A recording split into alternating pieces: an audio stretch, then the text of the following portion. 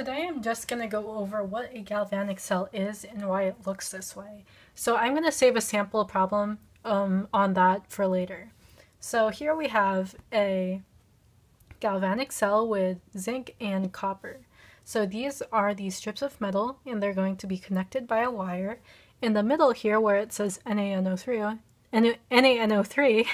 is what we call a salt bridge. Okay, and I'll explain what this is for later. So it says here that zinc is going to go into zinc ions and 2 electrons. Over here we have copper ions plus electrons yields solid copper. So what this is telling us is that zinc is losing electrons because it's splitting into ions and electrons.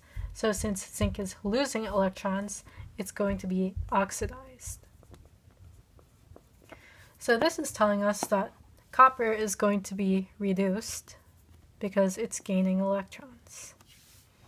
Now, we need to remember this little trick to remember what each thing is. AnOx, RedCat. So AnOx tells us that oxidation occurs at the anode. So this will be the anode. And RedCat tells us that reduction takes place at the cathode. So cathode is over here. So the current, or the way that electrons are going to be flowing, is this way, from the zinc to the copper, because oxidation is when you're losing electrons. Reduction is when you're gaining electrons. So the electrons are going to be flowing this way through the metal wire because zinc is losing them and copper is gaining them. So this is going to create a buildup of charges because zinc is losing electrons, so it's going to become more positive on this side. Meanwhile, over here, it's going to become more and more negative, and we don't want that. So what we do is we put a salt bridge in to balance out the charges that build up.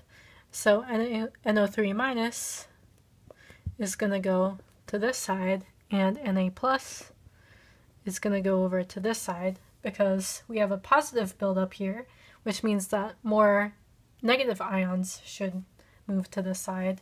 Meanwhile, positive sodium ions should move over to that side.